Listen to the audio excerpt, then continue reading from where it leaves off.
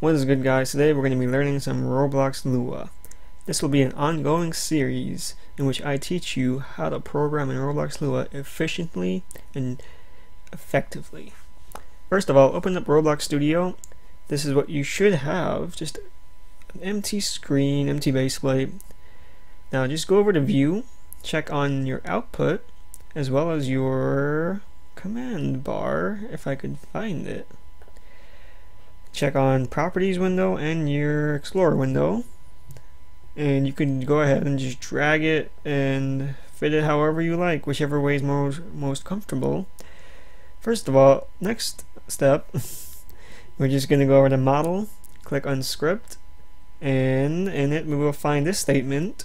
It says print hello world. If you don't know what this is, it is a very simple statement and can be understood by anybody. Just figure it out and you should get it, but control copy it, paste it into your command bar, and just press enter. Now you'll see outputs hello world, and that is the first step in programming in Roblox Lua. Before I leave this video, I'll explain the output. The output will output anything that is an error, a warning, anything that's an alert, or anything that is used during printing. They're using the print function, which is the built-in function in, I believe it is Lua itself. And it is very useful for debugging code, and that's what we're going to be doing. We're going to be using it to debug code and also to test code.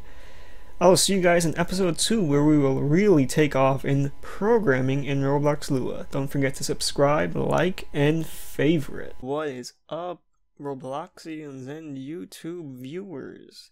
Today I'm going to be showing you my personal top 5 favorite video games.